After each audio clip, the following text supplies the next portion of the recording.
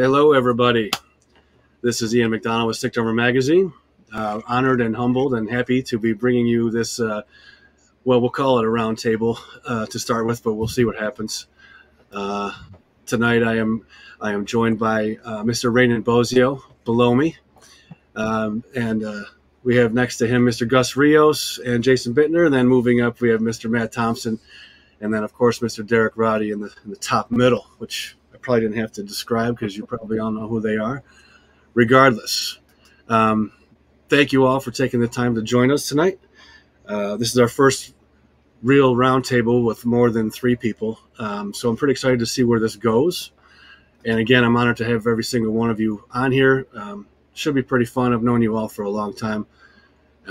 So let's just start it off right now, if you don't mind, with Raanen. Go ahead and give everybody a little bit of an intro about yourself, maybe about some of the music you grew up with in your household. And obviously, aside from your dad, maybe who else maybe inspired you to pick up drumsticks and want to be a drummer? Oh, absolutely. Well, this is actually one of my favorite things to talk about, believe it or not. I credit so much to my parents' diverse musical tastes, and being in these long car rides with them at any time, hearing what they were playing. So from my dad being the guy he is, he's listening to world music, African drumming, Latin drumming, all this crazy stuff, sometimes just Asian flute music. You know what I mean? I'm sitting there like 10 years old, okay, come on, when can we put the Korn CD on? Yeah, man, it was Joe Zawinul, Miles Davis, Weather Report, all this amazing music, jazz, fusion, experimental stuff, classical, always playing classical in the car. So I really grew over time to appreciate those kinds of music and really appreciate the beauty of them and how just because it's not, necessarily ordinary doesn't mean there's nothing to be found in it. You know what I mean? But then from my mom's side, got the rock, heavy metal, punk, all the classics, some of the 80s stuff, the 70s stuff. So I would hear Sex Pistols and the Ramones and freaking Rob Halford Fight, you know what I mean? All this, awesome, incredible music from every kind of, rock you could imagine. And she worked at Capitol Records for a long time too. So she was really instrumental in that whole 80s and kind of early 90s metal movement, so. Nice. Yeah, man. And it reflects in me. Respect. I discovered hip hop and Japanese music and video game music and all these other kind of things that I like. And I kind of just use that blend and that really lends to the ability to play different styles of music and make yourself, I can speak for Gus, Matt, all these guys. They don't just play one genre, even though you might know them from heavy metal. These guys can play it all. They can do it all. And that's part of being a great drummer. You know what I mean? Is being able to say there's no genre limit. There's no, this isn't going to be my one thing. To each their own. Obviously, some people are into that, and that's cool too. But I feel like with many drummers, we like to play everything. We like to listen to everything. So being blessed and obviously having Terry Bozzio as a father, you've got a lot of drum inspiration to look at, whether you want to or not. Yeah.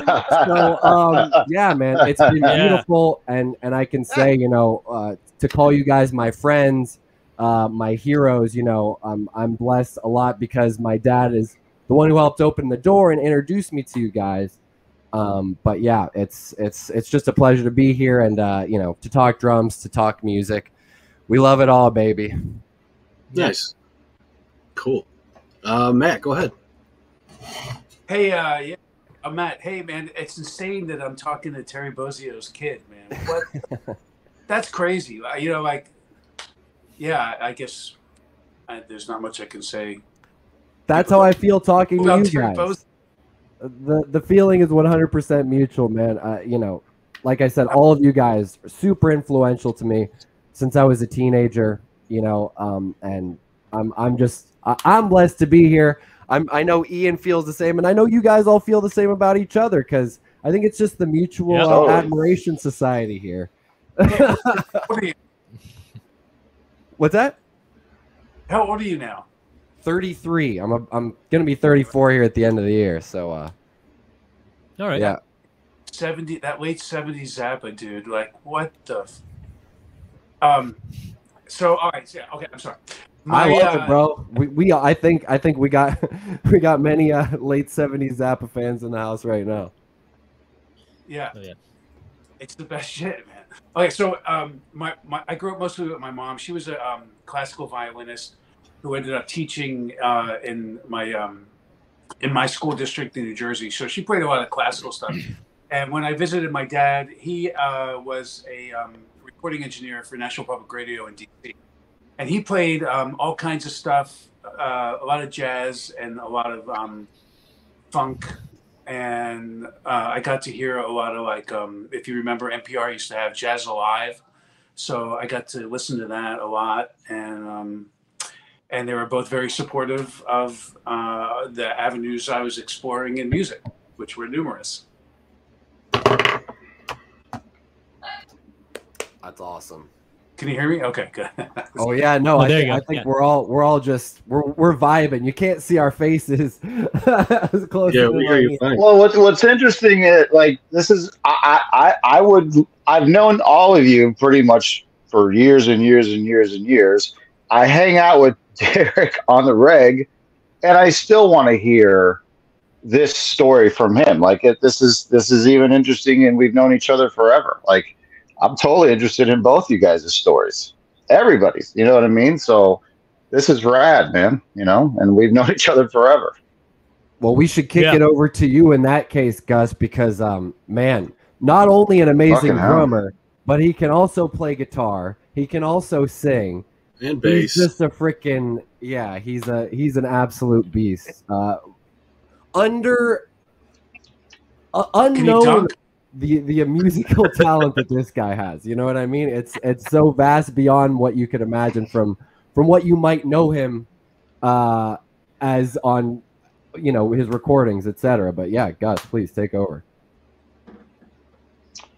I mean, my story is definitely considerably different in the sense that I grew up in a, you know, my parents and I was born in Venezuela, but I moved to Florida when I was only 10 months old. So, I mean, I'm basically a Floridian, but in my household, my parents were listening to straight up Latin music. Like, that's it. And the only way I discovered metal was my brother's best friend at the time. Those two would stay up watching Headbangers Ball. This is like 86. And then I eventually just started watching Headbangers Ball with them, and just started, you know, almost looking back now, it was just like the antithesis to everything going on in my house. So, like, you know, the more I just immediately gravitated towards the more brutal, the better. I mean, the first time I heard Rain and Blood was early 87. So the record had been out a minute, and my brother and this kid Sean and we bought this cassette, which I still have, and I just remember pressing play on that album, and I can remember it, and that was a moment for me that I was like, I had never connected with music on that level, and it just did something inside me, and I went, that's what I'm doing. And I started on guitar first, actually. And then it was a thing where my brother and I kind of got good enough on guitar that we could, like, write our own riffs. And it turned into a thing where, like, well, who the hell's going to play drums? So I started playing this dude, Chris, from school's drum set. And I just ended up getting, you know, better than anybody else in our little metalhead group. So I was just a designated drummer because I could go paco, paco, paco, paco, paco, you know? So it just stuck. So it was like born a necessity. I could totally actually relate to that because it's like, all right, I wanted to play guitar and sing, but they're like, Raanen, you got the fucking kit. You're the only one who has a kit in their garage they can play. You know what I mean? Nobody else would let them have a drum kit. So I was like, all right, well. That's because, dude, like every guitar player plays drums, right? Like every guitar player goes and sits behind your drum set, and you're like, they wish, you know, oh, God. Thinks they play drums. Right, you know. So, actually, dude, on the last Gruesome tour, Sebastian, the guitar player from Exhumed, is actually a badass drummer. So I had him play the song I wrote on guitar, and I got to play it on stage every night, which is super rad. I saw that video. That's cool. I love it. That's cool. Because that guitar player is actually super talented. Sebastian is a musical genius. Legit. Yeah, that kid's good. Yeah. Awesome. All right. Well, who's next here? Who's next? Go ahead. Derek, go ahead. Well, hey man. Hey man. Hey man. Got to make the t-shirts. Oh yeah, that's a merchandising opportunity. And Thompson in the chat. That's funny. I don't know. I mean, I guess my story took a few minutes for him to chime in. Oh God. I don't know. My story may be kind of played out. People have probably heard this a million times, but you know, coming from a musical family, my brother's 9 years older than me, but you know, so he brought in the 70s Alice Cooper and Kiss and Black Sabbath and all of that into the house. But my mom and dad, you know, we listened to all types of music. We had a very musical household, and in the 80s, my dad was writing some songs that he wanted to shop to a couple of country artists, and he ended up running into a producer, this guy John McCullough. He had produced that song "Stay" by Maurice Williams, you know, with the real high voice. I want you to stay, you know. And he heard the song, and he was like, "Well, you can't sell these songs. You need to record these songs." So, like in the early '80s, I spent a few years with my dad in a recording environment, and like a really nice kind of what was a high-end studio back then, you know. And this all makes sense. Yeah, right. I mean, it was a cool environment to check out, and yeah, I mean, and my brother and my cousin and I were playing. I was playing in clubs by the time I was 7 or 8 years old. And doing things with my brother and my cousin, playing bass. My brother plays guitar, and we were doing everything for my mom in the neighborhoods, like garden club stuff. We'd play, and we were doing covers. We do everything from like Allman Brothers, Doobie Brothers, Kansas, Boston, Kiss, of course. I mean, Leonard Skinner, like the typical late 70s stuff. So I just had a lot of experience playing. Is there any Betamax footage of this? There actually is. That's something I need to try to find some of that stuff. Yeah, but I mean, it started at an early age, and I always say, Buddy Rich was kind of one of my major influences when I was real young, because like when TV would come on and you were watching this stuff, at young and seeing it. And I always say that, Buddy Rich made me want to play drums, but Peter Criss made me want to play drums in front of people. Wow. If that makes sense. You know what I mean? Hear ye. Nice. Yeah. So that was kind of the catapult. And I remember as a kid, like, I wouldn't leave my kit set up in my bedroom. Like, I literally tore it down every night and set it up every day. And I don't know why I did that. Like, I didn't need to do that, but the process of it, I just loved so much. I don't know if I was like, I don't know why I was preparing myself. Yeah, to you it probably does, because we spent so much time. Oh my God, it's like a book. Well, I was about to say, how long have we known each other? And we were freaking neighbors, and I didn't know you were playing clubs when you were 8 years old. Oh yeah. I got some pictures somewhere. Actually, let me see. I might be able to pull something up. I'll show you. I mean, listen, I know Derek a long time, right? Like, him and I go way back. We're pretty good friends. 25, 26 years? Some shit like that. And every word he just said, I just sat there and went, of course. Because, dude, the thing so another piece of the puzzle comes together. Well, dude, because like Derek understands drum sound like few or no other. I call him the Oracle. Like he knows everything. And dude, I mean, he's in a recording studio with his dad as a kid. Of course, he comes out of that with a fucking ear like a hawk. And awesome, with the setting up and tearing down your kit thing too. When I first started with a band, we rehearsed out in the carport, and it was like, all right, everybody, bring the kit out. You know, luckily we had cool neighbors, so we could play for 2 hours, whatever, no big deal. Yeah, right on. That's never so cool. too late. But yeah, it was always okay. You're gonna learn how to set up and tear down your kit every time you play it, so you know how to do it. And when the time comes, you're and you're playing gigs and stuff like that, you're going to be in and out, and you're going to know what to do, So Derek, valuable stuff, man. It's funny when you said that, Derek, about Buddy Rich being your first, real influence, and then Peter Criss being the one that made you want to play. We had Elliot Hoffman and Ken Schalk on here a few weeks back, and Ken Schalk said his favorite drummer was Animal. And he mentioned how him and Buddy Rich had the jam off on the Muppets, but the drummer that made him want to play was also Peter Criss. That's funny. Oh, of course. I mean, probably for most of us. I mean, who can't? Anybody our age, that's undeniable. And Ken we had so much music. Big hello to Jet. Everyone say hi to Jet.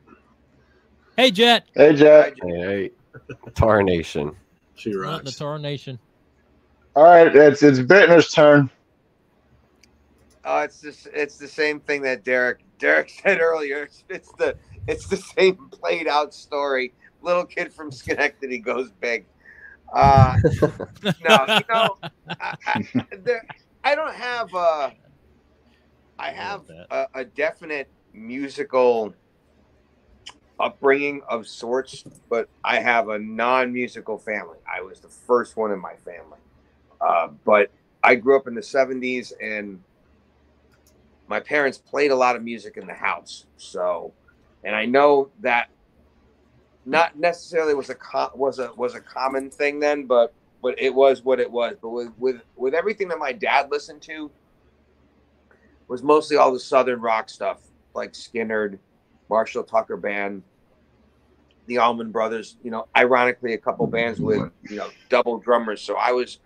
The Doobie Brothers. So I was attracted to just drums alone, just from that standpoint.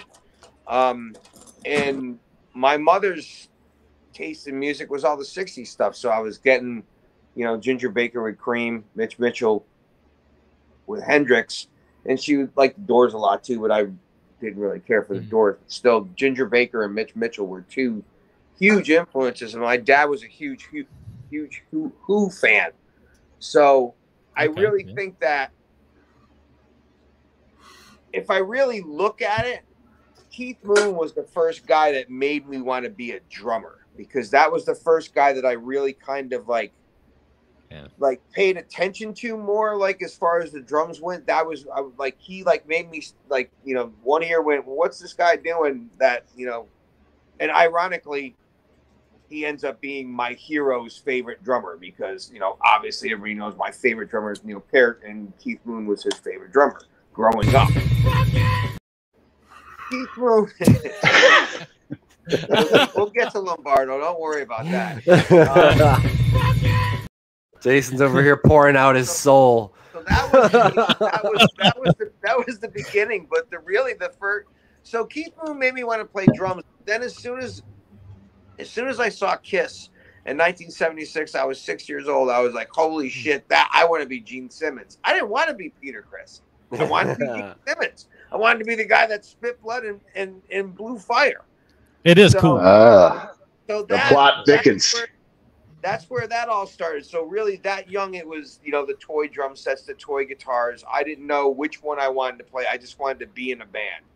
So 8th grade, I started taking drum lessons, and I just started playing drums, and that became my thing. There was a point in time where, like when I was first getting into high school, I got a guitar, and I was trying to play more guitar than I was drums, and I was like, oh, maybe I'll change instruments, and then I realized that would have been real stupid move because I was way better at drums than I am at guitar. I'm not fooling myself that much, but there was a period in time where I think that I was just not disillusioned with playing drums, but I was enjoying playing guitar so much that I had lost that that passion because I didn't want to just be in school taking lessons and stuff like that. And I was just coming out of the Rush phase and I needed the next phase, and then thrash metal came. So that kind of that kind of spun me back out of the guitar playing mode of me like learning Hendrix songs to like, you know, trying to play along to Raining Blood, which I got that record in 86. And it's funny that you mentioned that record, Gus, being so influential because everything about that record, you still remember it like you fucking heard it the first time yesterday. It's very plain as day. And that record for me, I had taken it. We had gone on a like spring break vacation. It might have been like it was probably February '87 because I saw them shortly after open for Wasp, but sadly Lombardo wasn't there because that was the first period in time where TJ Pepperoni was playing drums or whatever. All I know is he was playing the double bass. Forgot about that guy. There was no double bass fill in Angel of Death, so oh. Oh man, Jason takes that personally. And then they went right into like Epidemic or something. They played the drum fill for that instead of playing the actual. Oh right, I think I saw a video of that. I wondered what the heck is going on. I saw it live because I was waiting for it. I'm like, oh, of course this guy can't do it. Anyway. Oh man. So we had gone on vacation like February '87. And we went to Disney or Orlando, and all I did that whole entire week was listen to Rain and Blood back and forth because I had the auto reverse Walkman, and it was only 32 minutes aside anyway. So I would just walk around listening to that record. I had that record down. Air drumming. Oh, man. The moment that I got home and got on the kit and tried to play it for real, I went, "Oh my God, this is going to be a lot harder than I thought." And it was. I mean, Rain and Blood for me is my alpha and omega. Like that's the record that 100% like pinpoint changed my whole life. Like I started playing all the songs on guitar. But the drums just kept like, and for me, it was the snare drum. I loved hearing that. Bah, bah, bah, bah, bah, bah, bah. It just had so much aggression. And of course, like the double kick break on Angel of Death was, eventually like the drums just like, because in like thrash, the drums are so vicious. And then I heard like Darkness Descends. And then I was like, okay, I'm beating the shit out of these things. This is like, and you're just trying to get out that aggression, and that music just gave you such an outlet that as much as I love guitar and I love playing guitar, and I'm probably currently in a thing like you were, where I'm like, do I like guitar more or do I like drums more? I don't know. But back then, dude, the drums were like, they were like the gateway, like to like everything I like is from this instrument. And, that is something that whether I want to play drums currently now or not, that reverence never goes away. I will always like respect what the drums have done for me, for sure. I'm going to jump. Excellent, by the way. I'm going to jump in because I'm going to take the timeline and just kind of throw it away for a minute already. Just because of a lot of the talk that's been going on with double bass and Angel of Death and Slayer and everything else. So we're just going to take a quick little break here, and I'm going to play a video. Most people probably haven't seen it, but I'm sure some have. So if you anyone wants to get a drink or something, this video is a few minutes long. We're going to actually, before I do that, let's take a quick look at one of our sponsors, and we'll be right back in like 15 seconds. The most technically advanced drummers in the world require the most technologically advanced drumheads. Bit of a no-brainer when you think about it. In any case, we're more than happy to oblige. All right, now we're going to jump into this video that's very fitting to the conversation that's been going on for the past 10 minutes. So now, don't worry, you'll be muted automatically when this starts, but I will see you in a couple minutes. Enjoy.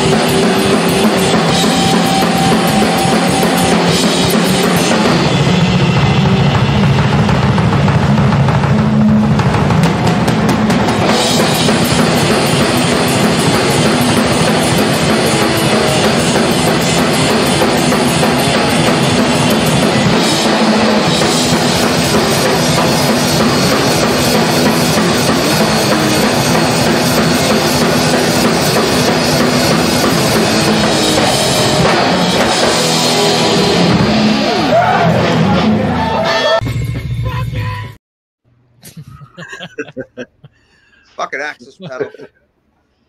Yeah, that kid. I can see the worry on your face. No shit. What, Hey, coming here's up a to good that? idea, guys. Let's go play one of the hardest thrash songs ever to play with no warming up on a pedal that is totally foreign to you. Oh, man. Yeah. Sounded good, though. How about the semi-hollow I had to use to fucking play Slayer? Remember that shit? Dude, That was you know, funny. Yeah, give me that. Give me that semi-hollow. Part of that video. This is the best part of that video was the introduction because Anton made the video so nice with the thanks to GoPro logo and our friends at this great booth. We had so much fun, and we're gonna go back and do it next year. But next year it was wah wah wah. Who are you guys? Get out of here. Yeah. I don't That was remember that. Funny. I just remember like 5 minutes before that, somebody saying, "Hey, let's go to the GoPro booth and bust a song out." I was all right. Yep. Yeah. We were trying to get Scott Patrick, who's in chat, to play bass on it that day, but All right, didn't yeah, work. Scott. Yeah. He was there for the playing of the song, but he was not there. He was not involved in it, sadly. right. I got Do they have a bass amp or some shit? I don't remember. What's I got that? two Man, can we questions take for a- Matt. I got two questions for Matt because I feel like the frickin' three amigos over here are just Well, it's tough because I used to live down there with those guys basically like half the year, so it's like I saw them all the time. Yeah. No, believe me. Like I said, Matt, this is the first time I'm actually meeting Matt on the internet. I've known you guys. Actually, me and Derek and Jason all played on the same compilation album in like 2005. Yeah. Yep. Which is Wow. freaking legendary. Chris Adler, Chris Penny, Ken Schock, freaking Jordan Mancino, Justin Foley, so many guys that are just, part of some of the most what have become now over the past 18 years. It's crazy to imagine that it's been that long. Are all cemented as legends. Yourselves included, you included as well, Gus and Matt. I was curious, number one, what is the drink you're drinking, and number two, what is a iconic album to you that really set wheels in motion that wasn't necessarily Slayer? I'm trying to get a different. Let's see if we can get a different answer and see what was a game changer. Drum Nation Volume 3. And it was, you were 15 then, right? I was 15, yeah. I think maybe 14 when I recorded. I think 15 when it came out, something like that. Wow. It's like Wackerman Jr. on the Infected Brew.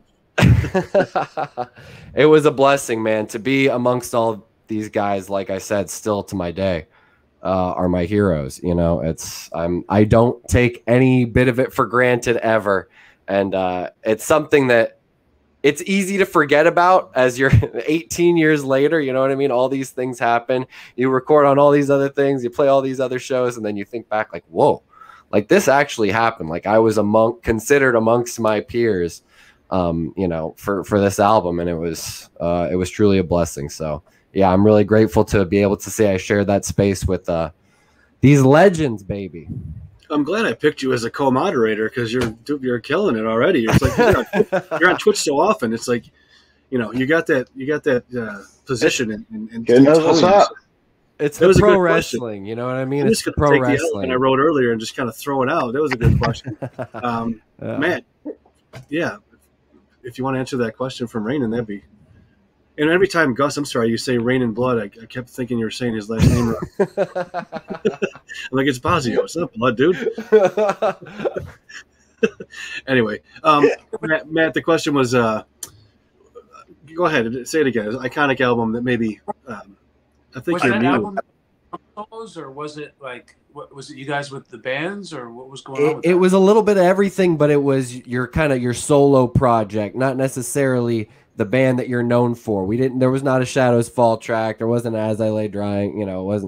It was these guys got together with maybe some other musicians, or in some cases composed all their music themselves and performed it all themselves, which is also incredible. I know in many cases, So I got together with my guitar player friend. Jason got back with one of his bands.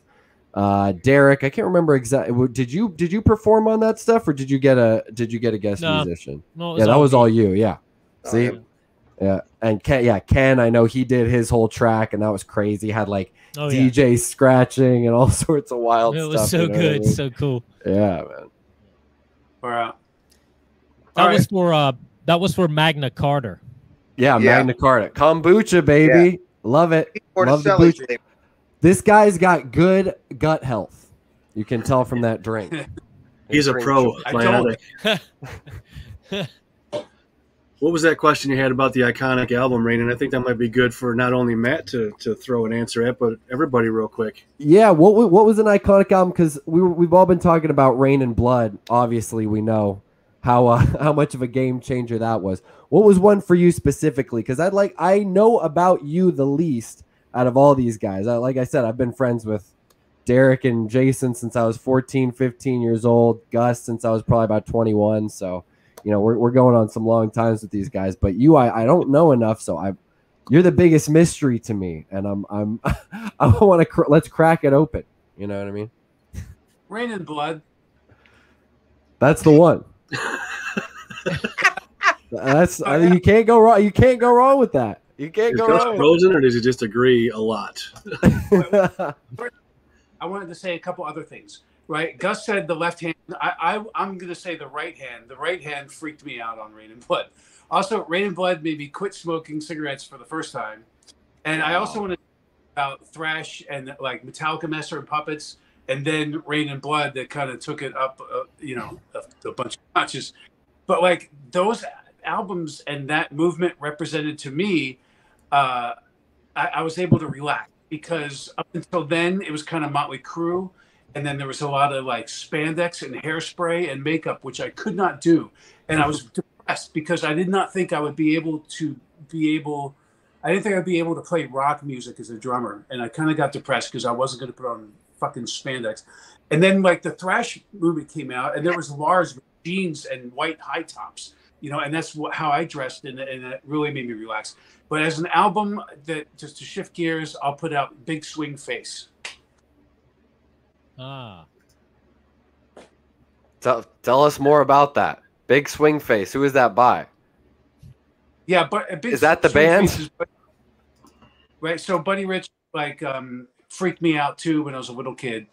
But then after that it was Permanent Waves got me into Rush, and I was into Rush a lot. And for me, like Neil Peart was the drummer I listened to, and I thought of him as staccato. And Alex Van Halen was the drummer that I listened to, and I thought of him as legato. And I figured like both were pieces of a bigger puzzle. And then the reason I decided to be a drummer, you guys said Peter Criss. For me, my dad, he worked for NPR, and he knew the head of the company. It was called National Sound, and they got me backstage to the Signals concert when I was 82. In 82, I was 12. They got me backstage Spectrum in Philadelphia, so I got to stand behind you, hit about 10 feet back, and I was able to go out into the front row. And back then, I don't know if you guys remember, like Rush would play 2 nights in some cities. They always played 2 nights in Philly, so I went both nights. And after those 2 nights, that's when I decided to be a drummer. So I'll say Big Swing Face, Permanent Waves, how about Van Halen 2, and Permanent Waves, and then Signals via Moving Pictures. I feel like all those guys are on all of our lists at one point, at least in the top 20. You know what I mean? Those are, you can't go wrong with Alex Van Halen, Dave Lombardo, Buddy Rich, Neil Peart. You know what I mean? They're icons of their era. Keith Moon, as we were speaking of earlier. Eric, Peter Criss. So many people are willing to dog on him, but like you said, he's the one who made you want to, play drums. You know what I mean? Yeah. Influence. That's the thing, man. Influence. Yeah. You can't deny that. When you move that many people to play an instrument and to get involved in music, you can't slag these guys, Absolutely. Lars is one of my favorite drummers. I mean, just I mean, think of all the cool stuff that he played over the years that's just unique to him alone, you know? I mean, and not only that, but as a kind of co-writer, producer type, the way he, you know, I can really relate to in that I don't necessarily write a whole bunch of songs, but if you come to me with a bare bones idea, I can make it happen. I can jazz it up. I could tell you what I want you to play and give you stuff where it was like, yeah, we know about song structure. We know about we end up being the arrangers. We end up being the arrangers usually in our bands. And Lars is perhaps the great, I mean, single greatest attribute to music is his arrangement abilities. And how he plays the ride cymbal. Yeah, and it reflects on his playing. Thank you, Jason. Hey, he just got a new one, didn't he? I think he just caved. No, on the new tour. He doesn't. No, yeah, he doesn't have a ride? One of the kits has a ride that he plays on that. I know, I saw it. Really? One of the kits has a ride. Wow. Yeah, I didn't know that. Yep. I did some digging a few months back because someone stumped me with it, and I could have sworn there was ride cymbal on at least one song from Master or Ride the Lightning. But there's ride up until the ride didn't leave until Justice. Right. This is what I found out. Hey, it came back for like load and reload and all that stuff. Yeah. Let me rewind a bit, if you don't mind, Matt. When you were talking about permanent waves and signals and whatnot, it reminded me of an interview that you and I did at NAMM a few years back, shortly after Neil's passing. Rest in peace. And you had told me a little bit more on that story, like the amount of times you have seen Rush and all the Rush you've studied and all the albums you can play up to a certain point. Can you kind of talk about that real quick while we're still on that topic? Yeah, I remember that interview pretty well. You said you had a beer at different times because you had a beer when you were like 8 at this venue, or 10 or something, or 12. Whatever. Anyway, go ahead. I'm sorry. Different times. Stuff like the after party at the Signals show, and they were in there. I didn't know what to say. I went up to Neil and I said, "Good show." He was like, "Thanks." That's kind of. And I had a Heineken Dark. You guys remember Heineken Dark? Yeah.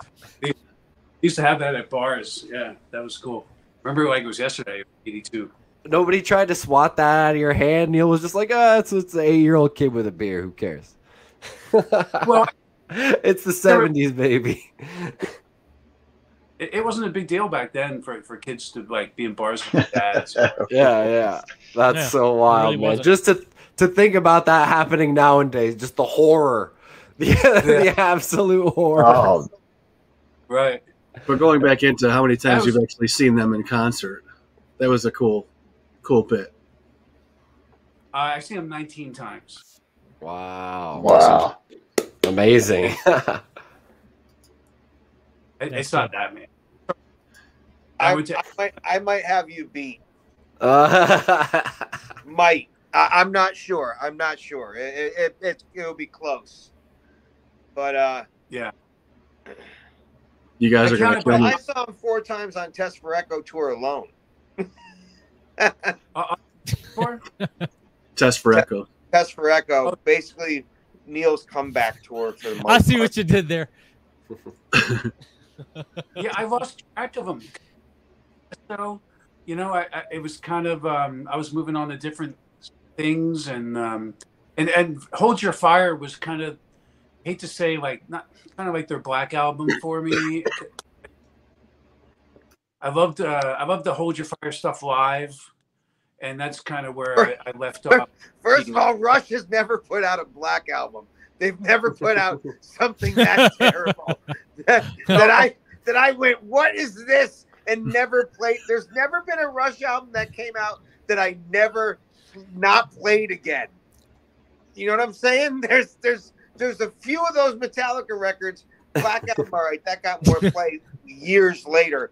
Load, Reload, forget it. Saint Anger, all those up until right now, those are all coasters. There's not one. There might have been Rush albums where I'm like, all right, this Slayer has coasters. Like when you're like listening to it, you're like, it's still my favorite band. You got What about Big Money?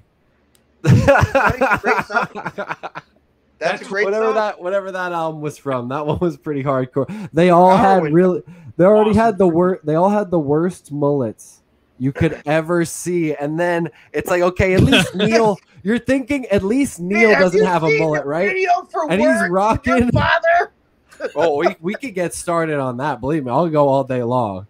But I love the fact that Neil has short hair, so you're like, oh, okay, at least Neil doesn't have the mullet. And then he kind of does a wave, and you see the braid. And he's got the rat tail, and you're like, ah. There was some cultivation happening with that tail. I love that. I love that era of freaking music and time, and the fact that everybody was a victim. Nobody got free of the 80s bug. It was like if you were a jazz artist, you could have been any kind of artist. And in the 80s, you put out an album with a shit ton of reverb on the snare. You put out an album with a bunch of synth, and you tried to sing, you know what I mean? Like freaking, I don't know. You know what I mean? It's like you could get away with everything. Let's put it that way. Yeah, they all basically started making New Jack Swing albums. You're like, okay. All bets were off. Everyone, even Rush put out a New Jack Swing album. That's what I'm saying. It was all. So, Jason, same question that Raanen asked previously. Iconic albums. I'm not going to go and pick the same ones that and like, oh well, Ma Vishnu, Intermounting Flame. I'm gonna go with the first record again that I can remember in my timeline that was not metal, but was extremely influential in me wanting to be a drummer. And I probably still played those. I could probably fudge my way through those songs better playing them at 10, 11, 12 years old than I could now. And that's Ghost in the Machine by the Police. Nice. That and Zenyatta Mandata, because I was a huge Stuart Copeland fan. Like before MTV hit, like buying 45s and stuff like that. Again, another drummer that I was really taking note of. And it wasn't until a few years later when I discovered Rush, when then it was, oddly enough, another 3-piece band. But the Police was the first thing that wasn't a hard rock heavy metal record that made me want to go, okay, I like this. I want to do some more of this. It really wasn't until I got into, I started discovering all the other drummers, like all the names that we all, had in our upbringing. Carl Udis, Steve Smith, obviously Rainan's dad, a huge influence. But even for me, my first influence with Terry was seeing Missing Persons. I didn't even know about Frank Zappa and all that stuff until years later. But like all those players, like learning about all these players, Simon Phillips, Billy Cobham, Dave Weckl, the list goes on and on. All those really didn't come into play for me until probably like while I was getting into metal, because that's when I was just becoming like a sponge as far as drumming was concerned. And it wasn't that, I was a metalhead, but I was listening to all different kinds of music and just trying to be the best drummer I could be, even though that I knew that the thrash realm was definitely the way that I was going. You could be a kid playing in jazz band, but if you're a metal kid playing in jazz band, is different than the jazz kid trying to play in a metal band. Amen. And it's great that you say that, because that's so true. Metal drumming so many times is that gateway to discovering the players and being like, okay, you know what? It doesn't matter what genre they play for. I want to hear sick drummers, because you can apply that to your metal drumming, always. Absolutely. That's the way I was looking at that stuff. But again, it was being a child of the 80s too, and growing up with MTV, when MTV was actually a music station. Yeah. And you got so much great different kinds of music at the same time. Like you could see, David Bowie and the Selector and the English Beat, and then Iron Maiden would be on right after it. Like, what? And and it was, but that was the norm before it became, you know, what it became. But it allowed you to. Okay, boomer. Huh? It's funny too because you know, prior to that, there was a lot of other types of music out there and bands and big bands and this and that, where you didn't really know the drummer's name because it was some hired studio guy you would never even have heard of. But then in the influx of all these newer bands that you're talking about, the Who and Zeppelin and Rush and everybody else, we actually got to put a face to a name.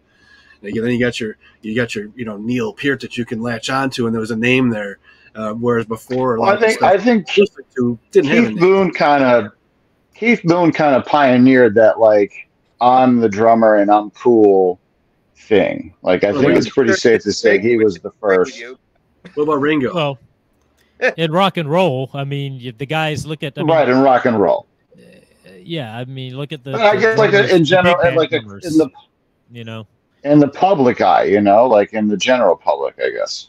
Yeah, but Ringo never commanded that. I don't think that Ringo never commanded that on stage. He never commanded, look at me, I'm the drummer. He just smiled and was like, look at me, I'm the fourth Beatle. You know? Yeah. Keith Moon definitely did. He was also doing that. No, I'm agreeing with you. But you know, I didn't see Ringo in that light. Yes, Ringo influenced thousands of drummers, but he wasn't. It didn't seem like he was going at it from a drumming perspective per se. If there was social media back then, that would have been a different answer. You know what I mean? He couldn't go at it like we do now because he didn't have the tools. You know what I mean? Yeah. Well, yeah, but also freaking John and Paul. Yeah. You know, end of. Well, the tools are different now, though, and this is, like, I think, a bigger systemic problem to music in general. The tool is exactly the same. It's the heart. Yeah. And I'm not saying that there's not enough musicians that are playing with heart or anything like that, but the intent of music today is completely different than it was 40 years ago, 60 years ago. You know, so you have to take that intent in mind, you know. Chicks. You know, just I wanted to bring up something too, just talking about like influential records, let's say. But I'll take it a step further and say, like, just instrumental things that changed my drumming right through history. So the first one being discovering Buddy Rich and wanting to play. The second one being Peter Criss, doing it in front of people and wanting to perform. And then as I was growing, you know, started like discovering who the drummers were that were playing on the records in the household. That was a big part of discovery. When Eric Carr joined Kiss, that was a big developmental stage for me because, like, he really upped the game. So that was something that happened. And then something that nobody has mentioned right now, the advent of Modern Drummer magazine. That really, really, really expanded my world as a player. You know, I was already listening to, you know, Gadd and Caliuta and Bozzio, and all of that stuff was already in the house. So I was familiar with all of that stuff when I was very young. And I discovered, you know, metal later as stuff started being developed, you know, getting into Celtic Frost or, you know, originally Hellhammer, or discovering Slayer. And you know, those albums, let's not just single out Rain and Blood, but let's just single the whole movement, you know, Metallica and Dark Angel Gene and Paul Bostaph was Forbidden. And, you know, there were so many guys back then that, like, they kind of shaped that, and that whole movement for me, you know, propelled me into Napalm Death, which led to me doing what I'm doing now for the most part. You know, I mean, of course, Pete and Morbid Angel and all, but this was like me later. So I'm kind of like reverse. Like, I discovered all of the drummers early and were familiar with them, and like grew into metal because it just didn't exist. You know, it's like when I was coming up, I was a polar opposite of that. Scene. Right. But and you have to eternal. Oh, there you go. There you go. And you have to say the same thing about Sick Drummer, Ian. You know, because like Sick Drummer magazine opened up a whole world to an entire generation of drummers that would have normally, like, the guys that weren't like reading the Modern Drummers. Like, when I was really young, I didn't really have any interest in that. Once I discovered metal, I was like, I want to know more about all these crazy drummers, you know. But and you guys were the first. You guys were the first ones to have the drum cam stuff where it was like, it's freaking behind the drummer we're seeing everything. I mean, you know, maybe not the first, but I remember seeing it on the internet and this being like a thing where you can actually really see these guys playing these things and see what they're doing and see how they're doing it. And that was such an eye opener and so cool. Yeah, to this day, man, you got to give some credit. I would say on the internet aspect, Sick Drummer really took over. Yes, Sick Drummer and Ian were definitely the great unifier of the whole community. You know what I mean? Like they kind of brought us all under one umbrella where everybody could communicate and discover and share and learn and progress, man. You know, it's a big deal, man. It is. For real. All right, so thank you very much, man. I appreciate it. I got the feels right here. Iconic album, Gus. Oh, I mean, I would say my most important album outside of metal is Ten Summoner's Tales from. I mean, that's just the game changer, man.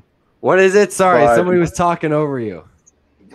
10 Summoner's Tales from Sting. Vinny Colaiuta. There you go, Vinny. And that record. So like the opposite of Derek, I started as a total metal drummer, and my first drum teacher was Dave Kohlross. So shout out to Dave if he's watching, or even little Dave. But Dave, like, he was the one that started to like really introduce me to that whole vibe, and you know, like lay the foundation. Dave Kohlross definitely like changed my life for sure. And so that, and along with that, I would say the Eternal record from Malevolent, because that was a huge influence on me at the time.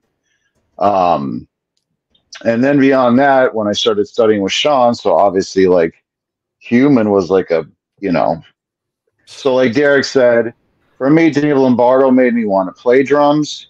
Human made me want to learn drums and be a better student and a better player of the instrument.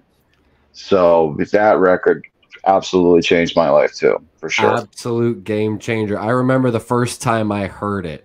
Well, a friend had like this. Me too. While I got you soloed up here, Gus, I'll just throw this up.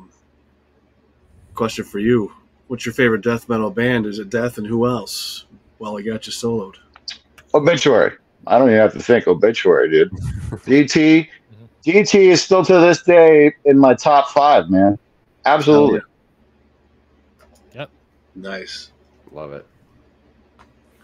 Okay, now I want to switch up the question a little bit here. Go ahead, moderator.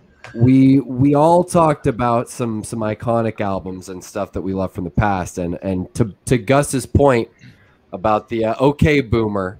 This is something that I thought about when I thought about some questions I wanted to ask this group of guys, you know. I didn't think about this one till kind of last minute, like maybe an hour or so before. And I was like, oh, you know what? What about the stuff that's coming out now?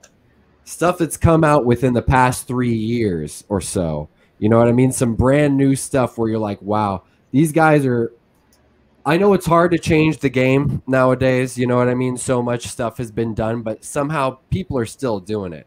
And I want to know what's some new stuff that has come out recently that's inspired you guys, that's been like, wow, this is some cool stuff, and even somebody who's, you know, younger than us or whatever, you know, there's still so much great cool music being made. So I'm really curious, because like a couple that have piqued my interest lately. One of which is Knocked Loose, and they're just like a really heavy kind of metalcore. It's nothing too complicated. You know what I mean? They just keep it simple, yet it's so refreshing, and it sounds so new. You know, somehow, even though it's stuff that we've all kind of heard before. So I really like those guys. And then I checked out this artist called Jiraiya recently, which on my stream.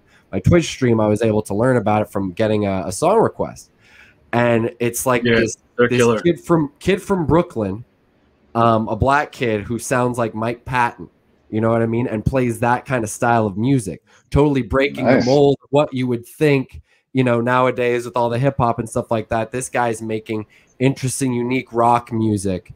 You know what I mean? Which I think is really cool. And yeah, it's kind of all over the place, has these elements of, you could tell he loved anime and all these kind of things growing up, yet you could tell he was listening to Mike Patton and all that kind of crazy Mr. Bungle type stuff. And somehow what he's doing is even though it's familiar, it still sounds so new and so fresh and so cool. So those are two artists that I've really been digging, that have been, you know, more recent bands. So let's kick it over to let's start with Matt. That's kind of a tough question. I try to listen to a lot of stuff, but I like the I like the new Bo kind of funk stuff that a lot of it came from Denton and Brooklyn, like Snarky Puppy and stuff like that, like Nick Wood and all that stuff. I think that's pretty cool. Death metal, I think Entheos is pretty interesting to me. Animals as Leaders. My boy. Naveen's one of my best friends in the world. All the love to Naveen and Cheney. All the love to Naveen and Cheney from Entheos. Naveen's a great player. Some really close friends of mine, and I think some of the most talented musicians. I totally back the Entheos for sure. Yeah, they're really they're making a really great effort. I think it's sweet. And the drummer writes all the stuff. Oh, I didn't know that. Yeah. Naveen writes it all, man. He's a freaking, you know, just like all these freaking cats. Genius. Sounds like Deicide. Who else you got, man? The last freaking master. Awesome. Yeah. Yeah. They keep getting better. What things? Everything I mentioned. So like. Yeah, Matt, your mic's cutting out. You're breaking up a little bit. You're breaking up a lot with your mic. Got something wrong with your mic. It's cutting in and out quite a bit. Let's take two. There we go. 1, 2. That worked. I thought that was me. All anyway, right. I'm glad it's not me. I mentioned 20 more things. Every time he says something important, it cuts out. We're having some issues with your mic there. That's what about you, Derek? You said you had something loaded up. He said he had a bunch of names. Well, I like shit that nobody can listen to. You know, I mean, and Matt, I saw Matt posted one of my all-time favorites the other day. You were messing around with some Sleepy Time Gorilla Museum stuff, and like those guys, to me, are some of the most. That was the band name. Yeah. I mean, all of that stuff. Those guys are great, man. They're great. Amazing. Absolutely incredible band. I mean, it's very bizarro stuff, but you know, I kind of and even that's 25 years old. Although they are redoing a tour here. They've been broke up since like 2007. So they're doing some stuff here coming up this year, which is cool. They had a knockoff band called Free Salamander exhibit that's extremely good as well. I know. No, these bands are awesome. Yeah. No, hey, this band right here. I can't even see that. What is it? Meinl? Dude, I make it put my glasses on. They are, look, man, this is two. Can't read it. This is two bands. That's one band, right? So 2 drummers, 2 guitar players, 2 bass players, and a keyboard player. And it is some of the most insane, like the shit that these dudes are pulling off. I mean, the drums, it's like listening in a headphone environment. It's like a tennis match.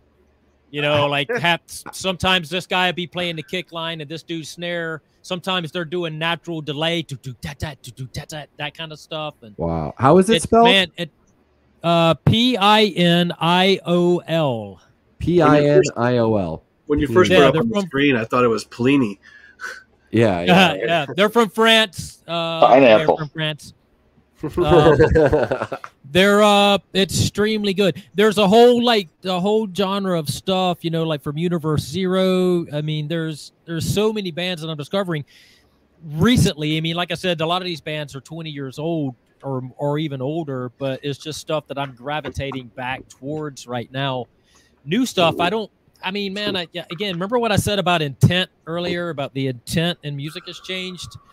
And I kind of feel like the intent specifically with metal, you know, has changed a lot over the years, and I'm just not attracted to it anymore. And I don't know if that's necessarily I don't know if it's necessarily a boomer thing. It's your fault, Derek. What's that?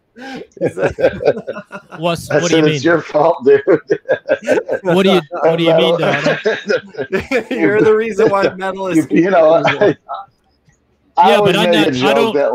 I don't grid my stuff or sound replace it or try to make it perfect. Oh, that's what I'm talking of course. about.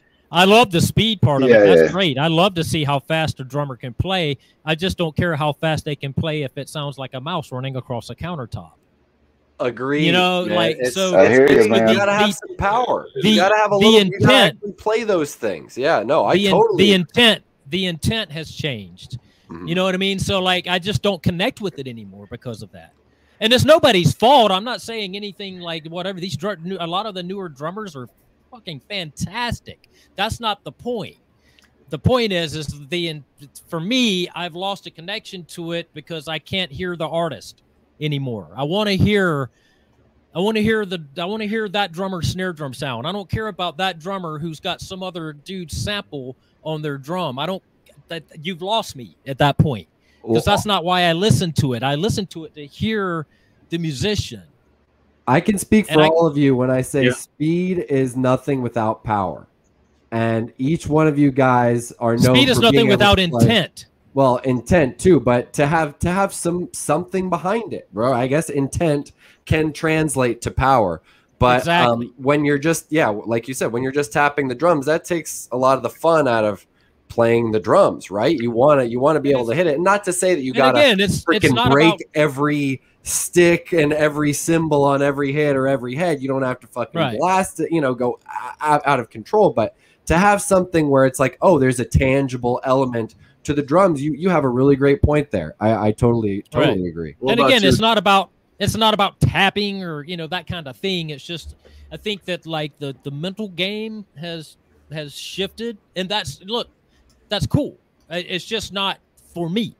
You know what I mean? So what about Jason here? Let's move over to Jason real quick here. I'm going to take another break here in a minute, but I want each person to answer this real quick before I do. I don't know if you want to gravitate over to the grumpy old man in the corner, because all right, so let's go back over to Gus then. Straight up, you guys know me. I have no qualms about saying what's on my mind. I don't like any new bands.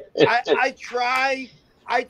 I don't want to name names either, but I think there's been bands already alluded to in this conversation, like the mice running across the table, with a band that I always keep hearing about, the double bass and blah, blah, blah. And when I click on a track to check it out, and I hear what sounds like this. What the fuck is that? And I know someone's going to fucking go, oh, he's saying that because he can't do it. I can't do it. Because there's no musical application of any band that I play in that needs, and that's what it sounds like. It doesn't sound like that. It doesn't. Fucking man. I'm totally with that. That being said, I go. This is what I do. I try to listen to new bands, and when it fails, I go back and I try bands that maybe I'll give them a second chance. Maybe I'll like them again. So I've gone down the massive black metal wormhole over the last year and a half. So, like Derek was just saying, some of these bands are 20 years old. One of my favorite fucking records right now that I've only found out about like 6 months ago is Sons of Northern Darkness by Immortal. So that's probably been the most played record that's been played in my car or anywhere that I've been for the last 6 months has been that. The last two Crowbar records and some of the latest Prong demos that Prong, half the record that Tommy sent me to let me hear half before it came out. That's about it. Sons of Northern Darkness, absolutely iconic, and playing fast with intent. You know what I mean? Yep. And Gus, let's kick it over to you for the last before our commercial break. Not to rush you or anything, but you know, there's a commercial right after. My answer is going to be super unpopular, but I, for the last like 3.5 years, have made a living as a full-time singer, guitar player. So after being a professional full-time drummer for like 25 years, and I'm on this complete Dave Grohl like switcheroo.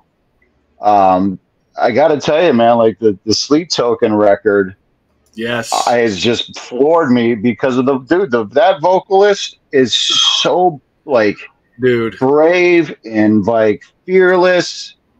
And it's because now as a singer, man, I don't care what anybody says. You know, if you don't like them, I don't give two fucks. That shit is impressive.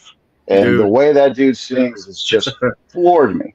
I've been on that kick for months. Every night I listen to it. And did you see him on the? Well, actually, it wasn't him. Will Ramos, the singer for Lorna Shore, was on the Charismatic Voice on YouTube. The opera singer lady who they do like reactions or whatever. Yes. So she had Will Ramos in her studio, and he's got a video out there if you search it after this, doing Chokehold from Sleep Token. I saw it. Yeah, dude, it's good, man. It is so good, so good. Definitely good. Who else? So and I will say this too. At some point here, what's one thing I want to say to all you motherfucking drummers out there? I have spent the last 3.5 years of my life being the guy on the other side, and you know, I've learned so much about what it is to be a good drummer in like music. Not a good drummer in your studio by yourself, a good drummer that plays with other human beings, and everybody in that band is like, thank God that dude's playing drums. That's what it's really all about. If you want to be a performer. So at the end of the day, it's about being a musician that plays drums, not a drummer, so to speak. And that's one of the biggest fucking things I've learned in the last 3 years. And it's influenced my drumming totally. And I think that lends itself to the whole diversity thing. You know what I mean? Trying to go outside of your comfort zone, playing different styles of music. It's whatever it is, it's going to make you better. You know what I mean? And even if you don't love it, give it a try. One thing I've been telling. Oh, go on. One thing I've been telling my good drummer friends is, let me tell you something, man. Being a good drummer where the band is like not even thinking about you being there is not common. So if you're a fucking drummer that's a good drummer, make sure you're getting fucking paid. Because we'll just get somebody else. Go ahead, asshole. And then you're gonna have to worry about all kinds of shit. You don't have to worry about what the guy that's just doing his way, man. So, you know, that's the word of the day for me. Here, Gus. Know your worth and earn your worth. You know, well, I'm gonna. Well, of course, you gotta. But that's what I mean. Like, you gotta. Yeah. To me, let me tell you something, man. To be a guy that's got to sing and play guitar and fucking people, and all their eyes are on you, dude. When you got a drummer that's just making your life hell, god damn, dude, it sucks. Like, it sucks. And then when you got a drummer, and this is the best thing that a drummer, dude, when you forget that guy's even back there, that's the best, because music is flowing so well that you're not even, it's like that. It's just the song is just happening. And those are the fucking kind of drummers that are just so great to play with. And there's not a lot of them, man. Not a lot of them. Well, I got to congratulate you for all the stuff you've been working on lately. You go from Gruesome to Create a Kill to Kill Division to the Gin and Tonics, or these. The name is escaping me, but the 80s kind of Depeche Mode thing, Depeche Mode metal covers you did was outstanding. So nice work. I appreciate it. No one gave a shit, but I tried. I gave a shit. Damn it. All right. Let's take a quick break here, and we're going to go backwards again to what we were talking about, all the Neil Peart and the Rush and everything else. We played a video earlier in here. I'm going to throw another one on right now, so if anybody's got to take a quick break, I don't want to keep you guys much past 2 hours, so I'm gonna just I'm not trying to shorten everybody like to be a dick, but if you guys only have a couple hours, I'm just gonna get some of these videos in. And we'll move some of the next questions along, and I will see you guys in a few minutes. And by the way, Jason, I loved being here and filming this.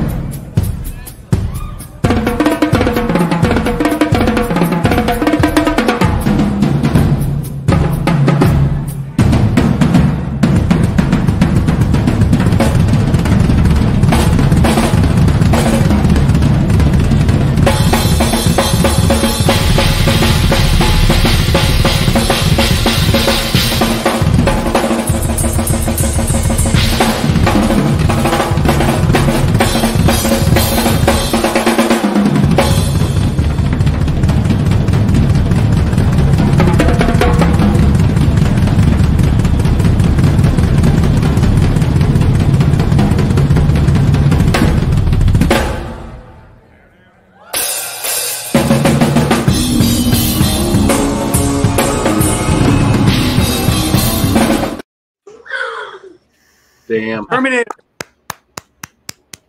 I like it. Just a little the blast beat in there was a nice touch. The best part of that solo is the 2 seconds where I start playing the rims of the concert toms. I don't know what the hell propelled me to do that, but that was so fucking cool. And you hear someone go, "Oh shit!" Yeah, who the fuck was that guy? Probably Anton. Wow, that's hilarious. That was awesome, dude. Oh my god. My favorite part was the blast beat. I know you love that. I just tried to squeeze that in there for like 2 measures. Yep. Subtle. Very subtle blasting. Yeah. It's a light dusting of a blast. Subtle blaster. Yeah. That's called "Let's get out before I mess this up." So Gus had an interesting thing happen to him a few years ago, and if I'm not mistaken, Jason, I just saw an announcement where you're going to be touring. Was it Indonesia or Jakarta or? Oh yeah, I got to get on a 3-day long trip next Tuesday. So That's a long trip. Let's use that to talk a little bit about touring. Sorry, Ian, I'm talking over you. No, it's fine. Say that again. I said, let's just use that to start off one of the topics I had in the list that we've ignored, which is awesome because this is fun. But the ups and downs of touring and touring gear, and I want Gus to tell you that story real quick if you don't already know it, just as a heads up. And two, you can talk about some of the gear benefits of your touring. Make sure your paperwork's in order. You're endorsing companies and whatnot. So each of you can talk a little bit about ups and downs of touring, maybe a funny story, maybe a bad story, maybe a good story, whatever. But Gus, why don't you start with the you know what I'm talking about? I would. I know what he's talking about. Oh yeah. I mean, this is no bullshit, but when you go to places like that, you just have to make sure that all the paperwork is like set and legit. I haven't heard of any bands having issues since that happened to us, but long story short, for those of you that don't know, Malevolent Creation in 2009, we were held hostage in Jakarta by their actual immigration police because they are corrupt and they ended up extorting money from the promoter. And it's because there was literally this like 18-foot tall poster of the band that we all took pictures with because we were like, oh, fucking Metallica. And they actually thought we were actual Metallica, like that big of a band. So they literally kidnapped us out of our hotel at gunpoint and basically arrested us until they got money from us. And we were like, wait a minute, how big do you think we are? We're like, dude, there was like 1,500 people at this gig, tops. Like, we're not Metallica, man. Don't let that poster fool you, buddy. We don't have that kind of dough. So, they ended up getting like $6,000 or something like that from the promoter, and then they let us go the next day. So just make sure all your fucking paperwork's in order, man. Well, I mean, our tour manager's in charge of it. There's usually never an issue, but now I feel really comfortable going to Jakarta next week. Thanks. Yeah, he's stoked. Don't take pictures. Don't take pictures of any posters of you, no matter the size. I don't think fucking go in the first place. I know some kid is watching in Jakarta right now. It's off, but sorry. Hey, man. I'll say this: the fans are, dude. They take metal. It's a religion over there, for real. Like the fans in Jakarta were sick. I mean, that's why so many like. The politicians are metalheads. It's crazy. Right, but not when I went. Yeah, right. That would have never gotten over the current leader's regime, who he's very pro death metal, I believe. Yeah, so I hear. So it's a festival with us in Sepultura, so I'm really not thinking that it's not. No, dude. Everybody that's gone over there since, that's 2009. That's what, 14 years ago. Yeah, I'm sure it's totally cool now. You'll be fine. It's just the amount of that. It's like if we're doing Japan and Philippines and other territories, okay, fine. But it's like, shit, get on a plane Tuesday, fly to Germany, land there, day off there, sit around a hotel, then get on the plane the next day, 13 hours to Singapore, then another 2 hours to Jakarta, get in like at 10 o'clock in your hotel at 10 o'clock at night, and then you got to play the next day. And then guess what? And just get started all over again Sunday morning at 7 at the airport. So you want to be a drummer, huh? Right. You know what's interesting, and it'll be interesting to hear what you guys think of this.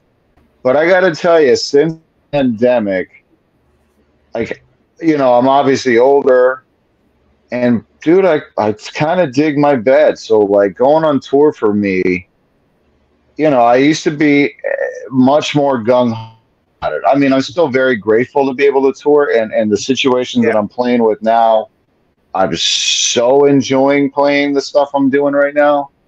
But man, the traveling is just beats the shit out of me, man. It does, and as you get older, it gets harder.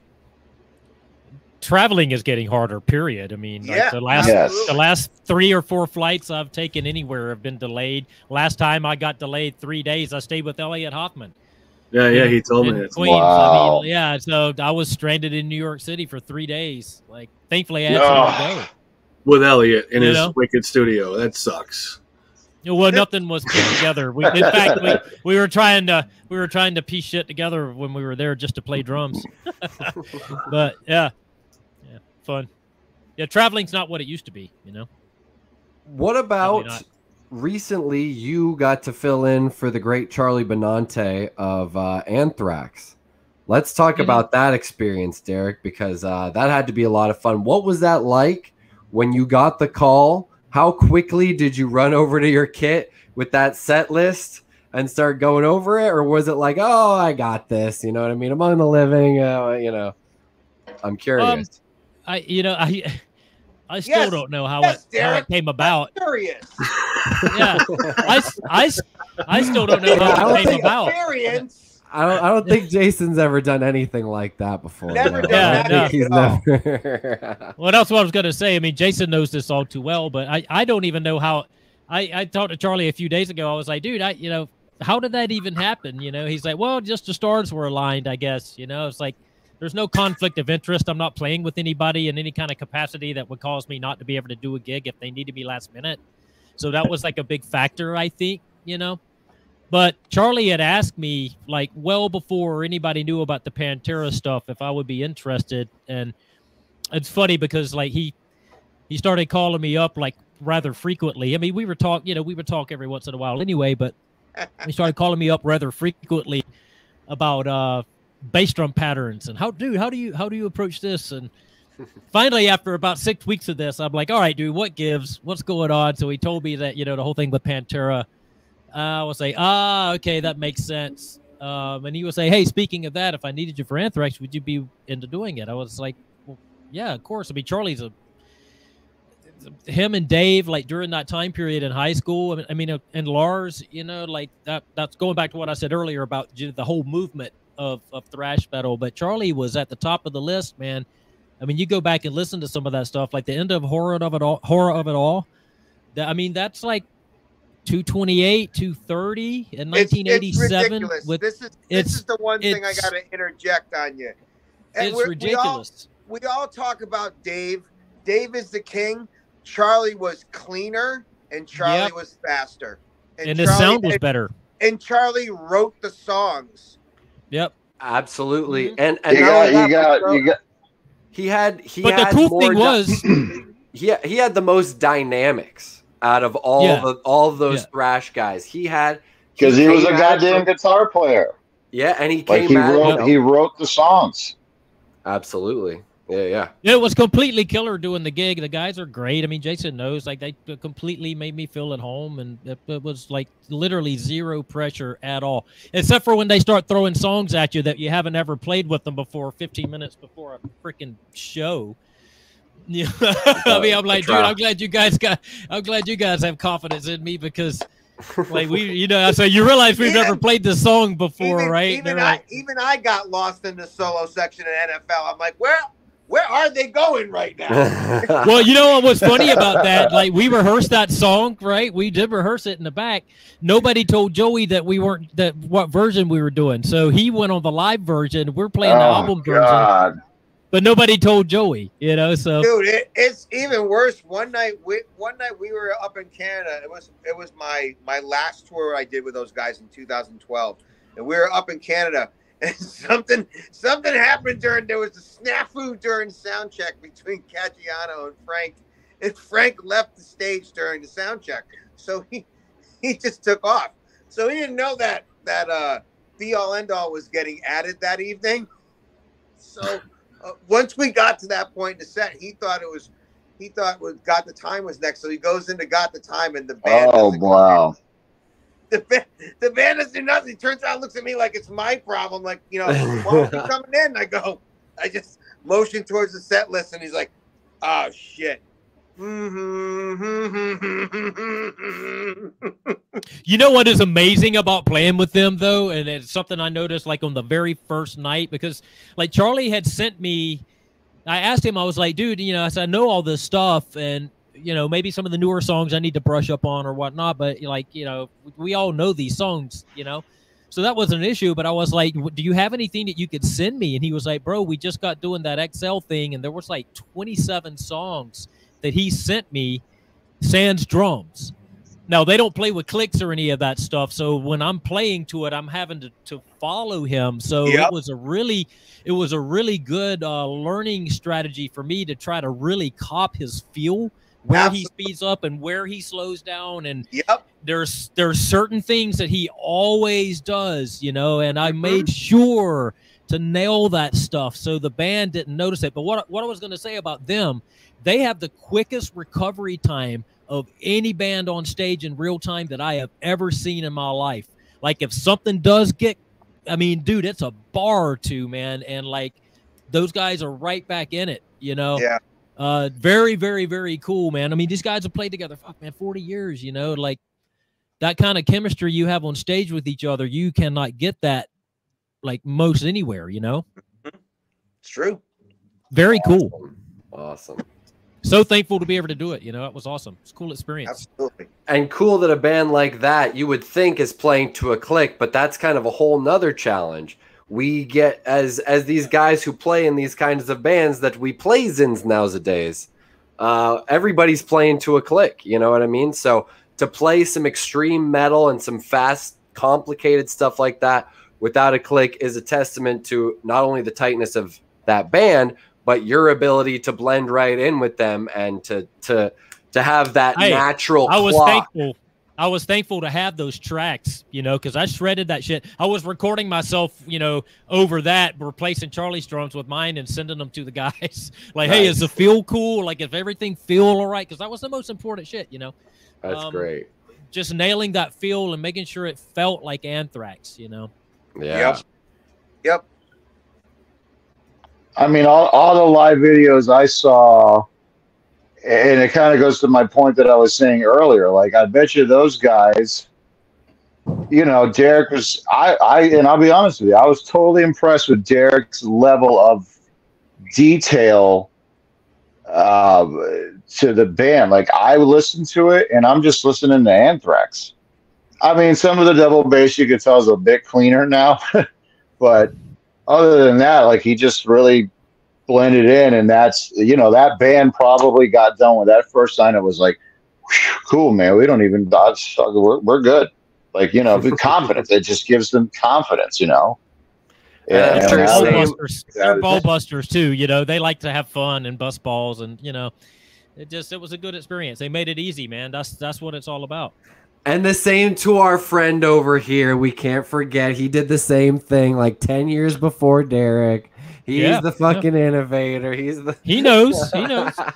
No, same thing. That's a testament to both you guys, man. You know. Absolutely. And just I gotta make a shout out to Matt, because, like, dude, that King Diamond gig, and you know, obviously Mickey D's like parts over the years, but just your own adaptation and parts to things that you're doing in King Diamond is brilliant. I love it. It's amazing, and it's so cool to see. And you've been doing that for a good while, you know, and it's awesome to see. Yeah. Thank you, man. I don't know if my mic is working. Can you guys hear me? Yeah, I heard you. It's still like but you're good. It worked for a few words. Really makes my night. Yeah, and I mean, the I cool gotta, thing too is I see you playing multiple styles of gigs as well. I see you playing country gigs and all this stuff. You know what I mean? You're always posting about playing all these different shows. You're not just you're not a one-trick pony. It's freaking awesome, man. If the check goes through, I'll play for you. Amen. Advice for any drummer right there, man. That's it, dude. That's one of the best pro, things I dude. can tell you. That's funny. Absolutely. I mean, but you know what's interesting? Like the sentence can be said that he plays in the band that Metallica like fanboys over. You know what I mean? Like that's fucking pretty sick. That's dope. Like he plays a gig and James Hetfield's like that fucking rules, man. Everybody, it's I mean, King Diamond is just such an iconic character. Just you could argue, you know what I mean, in his own way, as big as a Kiss or as a, you know what I mean, an Alice Cooper. It's amazing. This amazing. This kind of transcendent figure. So to be able to say that, yeah, I mean, you play with him is incredible, and those songs, I mean, Jesus Christ, dude, Jesus, how fun, you know? Got to be fun, yeah. It's got to be fun. That's great. I love that. So cool. It's a hoot. Yeah, that's great. It's a hoot. Hey, Gus is frozen. Yeah, Gus is having such a good time. He's stiff with joy. He's transcended the Matrix over here. He's just frozen in a permanent smile like the Joker. For all It'd be eternity. crazy if he was frozen like that, but the fan was still moving, like in Twin Peaks or something. Yeah, exactly. Frozen in carbonite, baby. Well, while he's frozen, let's take a little look at some of Matt's handiwork. Oh, yeah. All right. We'll be right back.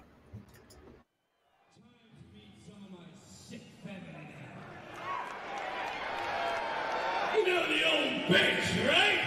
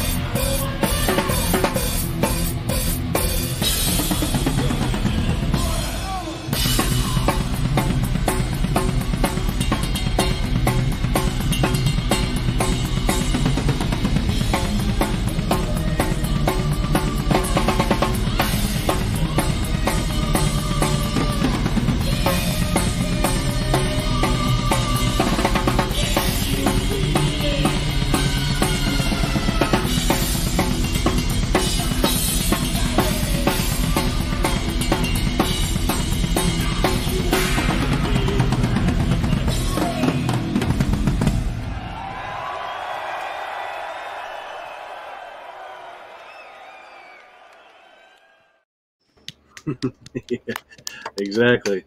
Amazing. That's so killer. I love that. So Do solid. that. Yeah, that's my favorite part. That I added love that. fill. Yeah. Yeah, that's that- great. sounds familiar, that one, a little bit. I feel like... Right? That's so good. Love it. So let's talk a little bit about what you guys got coming up. I know Jason just talked about the tour he's got going on.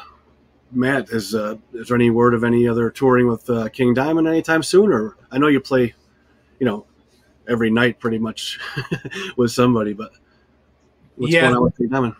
The latest news I have with King is that he's expecting to maybe go out fall of 2024. Okay. I got.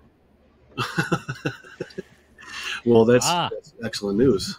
I know somebody was asking about that. Indonesia is that Jakarta thing is just that one show. It's not a tour, sadly, but I've got that, and then Shadows Falls, the Lamb of God boat at the end of October. Right. What's up with the new Shadows album? Got 5 songs done with drums and guitars and some bass, and we're writing the next 5. We have 3 of those 5 written so far. Hopefully, we'll be tracked by the end of the year. That's the plan. But we'll see. Yes, it is. Perfect. What about you, Gus? Left to Die goes out in November for like 3 weeks on the West Coast, and then working on the new Gruesome record, which is fucking kicking my ass. So that's gonna be like a challenge for. All right, Derek, we were talking earlier, and you were talking about New Serpent's Rise. What's happening there? Oh yeah, I'm in recording limbo right now. There's a lot of stuff I'm working on. Obviously, that band horror stuff is getting finished. That's like 144 songs over 100 different musicians. Wow! It's absolutely massive project. And then related to that, the Doomzilla is coming out. I'm also doing Brian Kingsland's solo stuff. Ex-Nile guitar player. I've got my own band Isotropy that we're doing a new EP right now. Serpent's Rise. I've just finished about close to 35 minutes worth of demoing new Serpent's Rise 6, I guess. So just busy there. I got snake season coming up right now, so I'm just kind of going to be here dealing with animals and recording as much as I can. So. Serpents rising in more than one way. Yeah, exactly. Any chance you could turn around and play as a little piano?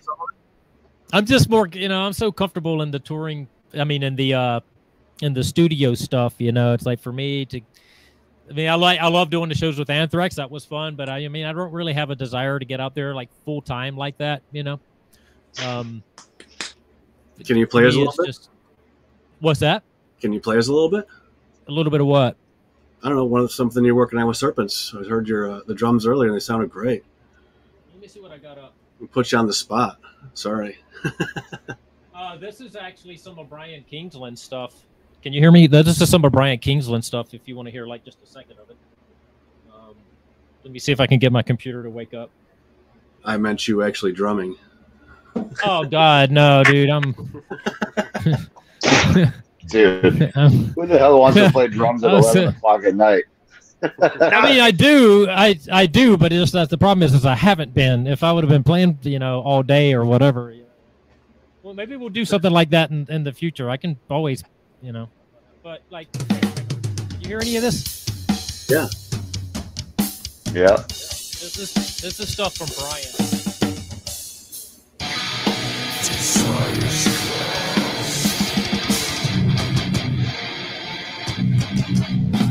All right. Sounded heavy. I can't hear it because I'm not listening to my own playback. It sounds sick. It sounds like that. Yeah, On death metal. Right on. Something that did happen to me this year that's kind of cool, and like not a lot of people know, but I was in a band. I kind of got my professional start years ago, like touring and whatnot, in a punk rock band named Bedlam Hour, right? And it ranges from like happy pop punk to like aggro, agnostic front, kind of hardcore-ish, and kind of everything in between, right? And the last show we did together was about 27 years ago, and I happened to run into Chuck, the main songwriter, guitar player, singer, back home in South Carolina. He said, "Oh man, me and my wife Sherry, we retired. We're living here in Pawleys Island now." And I was like, "Oh my gosh." She goes, "Yeah, my wife told me I'm about to drive her crazy because we're retired and I need to get the boys back together, get the band going again." And I said, "Well, dude, that's a good idea. What has it been? How long? 25 years?" So he's like, 27 actually. So we decided, and Chuck is like really proficient, like at getting stuff done. I swear to God, within 2 months, we had a 5-song EP finished, recorded, and a couple of shows booked. And we did a couple of shows. We did a warm-up show in Myrtle Beach, and I thought there was going to be like 20 people there because nobody goes to shows there. There ended up being like 170 kids show up at this all-ages show in Myrtle Beach. And then we went to Columbia, South Carolina, and did a show the next day, which is kind of where we always played. And about 350 people showed up to come see it. And it's the first gig we have done in 27 years. It was like, dude, I mean, it's like we never even stopped playing. Everybody pulled their guitars out from under their beds kind of shit because everybody had careers and nobody had like really kept up with playing so much, except for Chuck really and me. But well, yeah, so cool. We went to New York and did a show up there. That's how I got stuck and ended up staying with Elliot. But yeah, awesome. It's just kind of cool. It's really cool to kind of reconnect with that kind of vibe, and again, intent, getting together with our friends and just playing some music that made us happy. And, it's punk rock. I mean, whatever, so cool. Awesome. Well, I know it's coming up on a couple hours, but there's a question here, if you guys don't mind. See if anybody else has a couple questions here, and then we could wrap it up. This one here is for Jason. Do you guys have a name for the unnamed band you're with Phil Demmel, Mike Orlando, John Bush, and Jack Gibson yet? Did you see how I totally skirted that topic once I was telling you about what I had going on for the rest of this year? Somebody caught you. Yes, there is a band name, and that will be revealed next year once the band is unveiled the proper way. I'm sorry, I can't give you more on that, but there is definitely a band name. Oh, that's cool.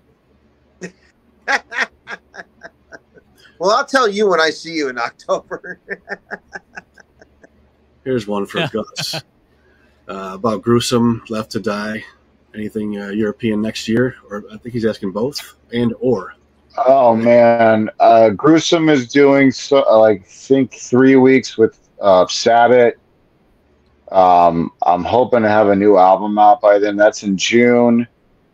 Left to Die is doing a run in August with Party Sand, Brutal Assault, some other festivals, like a festival run. Supposedly some Japan and Australia stuff. Next year, both bands will be in Europe. I think Gruesome even twice to Europe. Nice. Cool. What about you, Raanen? What do you got going on? I'm going in the studio with Scarlet Rose at the end of the month. Got about 3 new songs to record, so I'm pretty excited. One of them is definitely on the heavier side.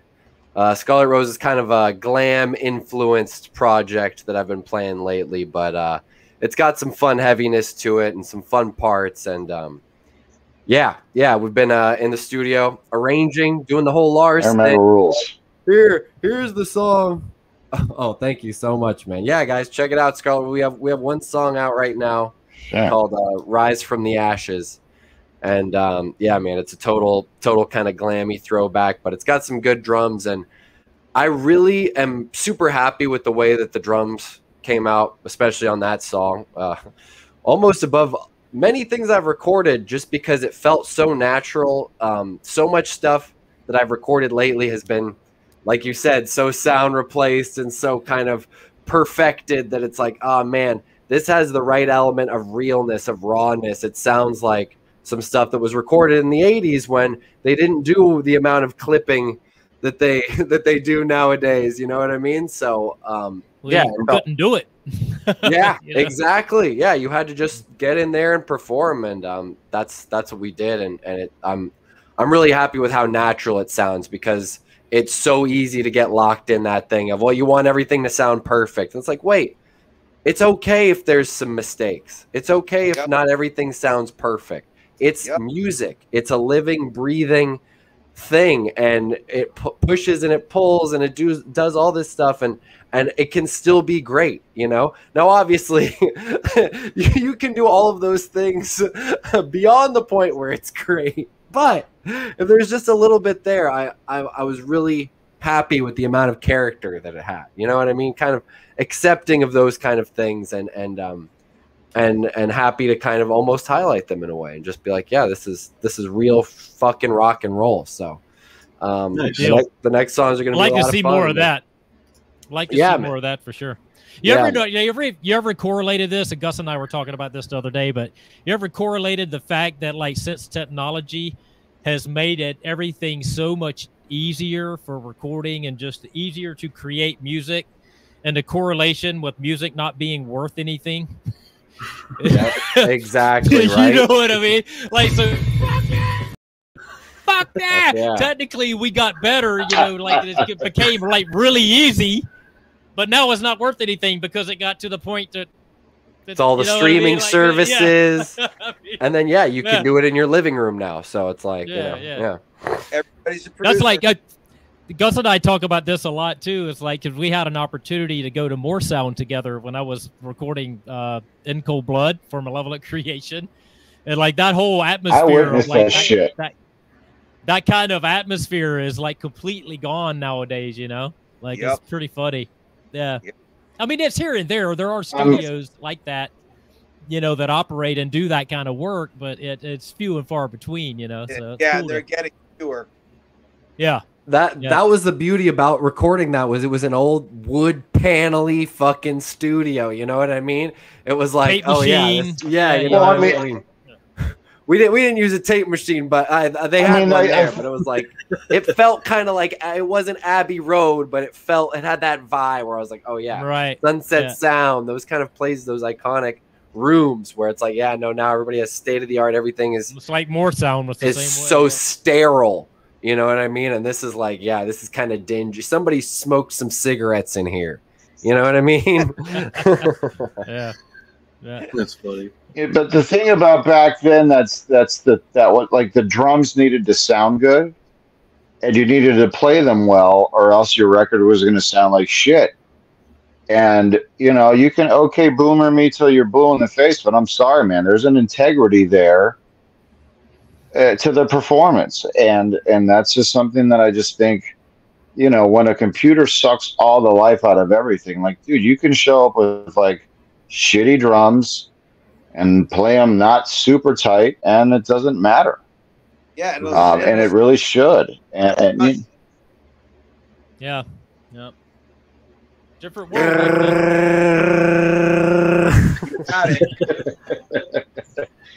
Yeah. Well, before most people would know that, you know, a lot of those old school records back then, More Sound, like when we did that record, the kicks were mic'd, right? So like you tracked with a mic'd bass drum, and then you went back, you had to spend almost a half a day resampling each kick for every song back to the tape machine, you know? So it wasn't like, there was a lot of hoops you had to jump through to be able to get this type of modern day sound. And not only that, you know? That album, if I remember correctly, most of those songs were one take. Like, I only remember one or two punts, the whole situation. I think there was like 2 or 3 songs we redid, but yeah, I think most all of those were single take. Just, and if you remember, Scott had like ran tape and didn't tell us. He told us to kind of warm up, and he ran tape on us till people don't realize this either. Those tapes back in the day, you could only fit about 16 to 20 minutes of music on them. So and you had to take them off and put a whole new set of tapes on.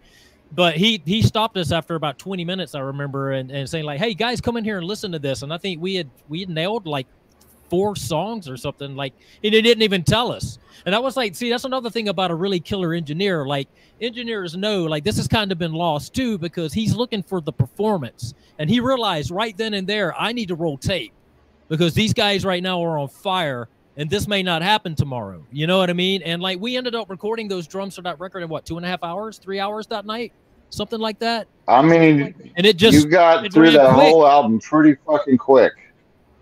Yeah, I mean, it just. I mean, you know, Scott's face when Derek started playing drums. Scott was behind the console, and you know, and this is Scott Burns' late era. Scott Burns. This is when this was his last album, and he was super burnt out, and he was like dogging almost. I mean, he was, you know, Scott was you know, pretty spicy with the whole situation back then. He was burnt out. And then Derek starts playing, and you could see like relief on his face because he's like, oh, this is going to be fucking easy. Press record. Done. he was pretty fucking blown. You know, I mean, to see Derek Roddy circa 1996 was some shit, man. I mean, it was some shit. That's hilarious. That was a fun record. Fun times. I was cool. I got to record with him, man. Like, I never would have. That was something else. I was like, yeah, that's wild. It's something I don't really think about a lot nowadays, just because he retired, and you know, that's cool that book is coming out. He's got this whole book. He went out with a bang. Sound stuff. Yeah, he went out with a blast. Yeah, he did. Fun stuff. Does any of you have any other questions for any other of you? Hey, Jason, did you ever do you know the Crumbsuckers guys? Aside from only Gary, he's, you know, from Propane. He's the only one. Why? I love the. Yeah. I know Gary Mesco from just, you know, from him being in Propane. Jason, I'm crushing your head. Squishing the heads, baby. Don't panic. That's all I got. Well, thank you guys, man. Let's wrap it up. Thanks for having us, man. It's been so much fun. Dude, this is a blast. Yeah, the ringleader. Organization, Ian. I'll try and get better with it. I was staring at so many different things that, you know, I feel like maybe I didn't talk enough or something, but I think we did pretty good. You know what I mean? We have 6 motherfuckers in here. Yeah. So the fact that we weren't all just blabbering over each other the whole time, I'd say we did pretty damn good. We got to give ourselves the I'd old... agree with that. Well, it's 11 p.m. Yeah, exactly.